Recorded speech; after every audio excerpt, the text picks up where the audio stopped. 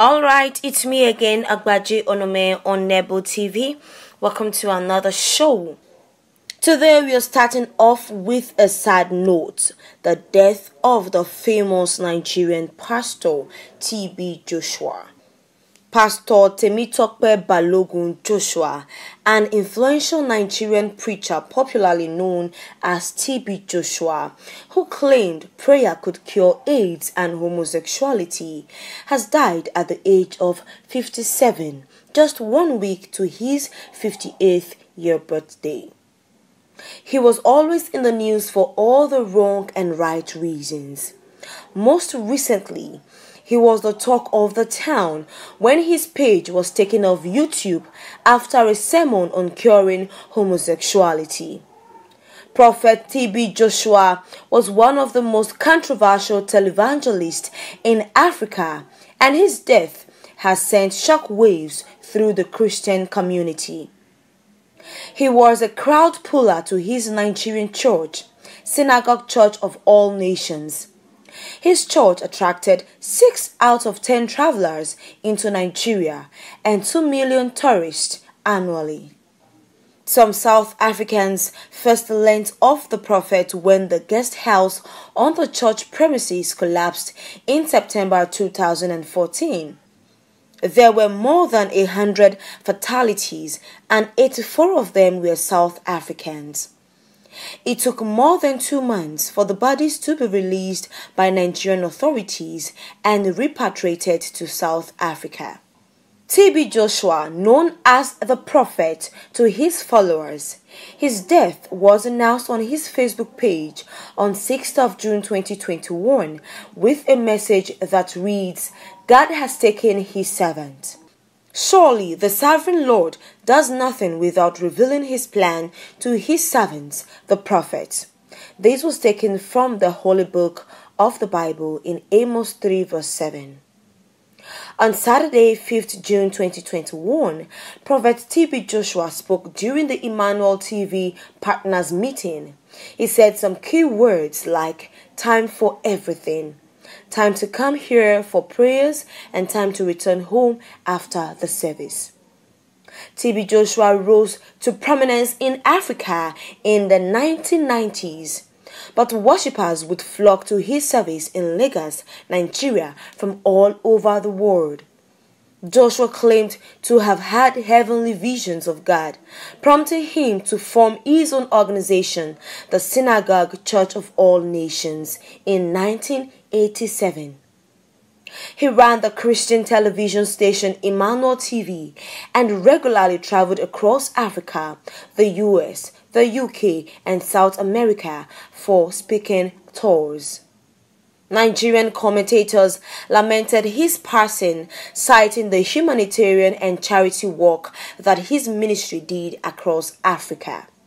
But Joshua's teachings also came in for criticism, with Forbes magazine once dubbing him Nigeria's most controversial clergyman. YouTube suspended his account in April after a rights group made allegations of hate speech. UK-based Open Democracy complained to the Google-owned video streaming site over 7 uploads that showed the preacher claiming to cure gay people. In one, the pastor was seen slapping a woman whom he says has been possessed by spirits. TB Joshua's channel had as many as 1.8 million subscribers before its closure 2 months ago. The late pastor also reportedly made unverified claims to have healed all manner of illness, including HIV/AIDS. TB Joshua also said he had predicted the 2014 Malaysia Airlines disappearance in a sermon a year earlier.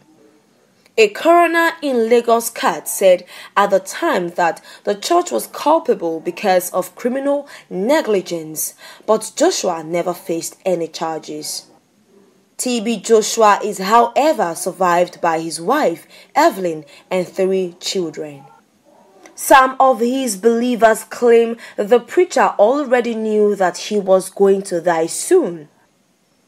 The ruler of his hometown, Oba Yisa Olanipekun, told reporters that the preacher had prophesied his departure in his last sermon, looking at his past preachings 2 days before he died. The preacher died 2 a.m. on Sunday, June 6, 2021, although the cause of his death is unknown. It is reported that he walked out of a Saturday night sermon, 5th of June, to take a little break, but did not return to continue the Mass.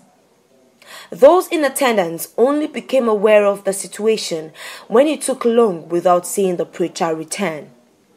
Upon a search at his apartment, he was found dead at 2 a.m., 6th of June, 2021. According to the Kenya's Daily Nation, Lagos Police Commissioner Hakeem Odumosu said on Sunday that he received a report at 2 a.m. that the preacher was dead. The Daily Nation further revealed that the pastor was officially pronounced dead by a hospital around 3 a.m. according to Mr. Odumosu. Mr. Odumosu said his people thought he probably wanted to rest or refresh, but when they didn't see him after a long while, they went in search of him and found him in an unusual position. The church said TB Joshua's last words to his members were, "Watch and pray." Hundreds of his followers and church members flocked the center on Sunday morning, 6th of June 2021. Local reports in Nigeria indicate that flags adorning the Synagogue Church of All Nations in Lagos were at half-mast as dozens of mourners thronged the church compound upon learning the death of TB Joshua. There was, however, no service that Sunday morning, as it has been routine as church security blocked the mourners from accessing the center. TB Joshua was popular in many African countries and in South America, where he had held many religious crusades. Tributes have been pouring in since the news broke, with celebrities and political parties such as EFF sending their condolences. Millions across the world and in Nigeria particularly will always remember him for the spiritual and pastoral care he ministered to the nation and the world with vigor and selflessness committed to the Word of God. The wife of the famous Nigerian preacher TB Joshua, Evelyn Joshua, spoke for the first time on 8th June 2021 since her husband's death. Mrs. Joshua, on her Twitter account, expressed her deep sorrow following the death of her husband, the founder of the Synagogue Church of All Nations. Losing a loved one is never easy, whether sudden or foreseen. It's always heartbreaking, she wrote on her Twitter page.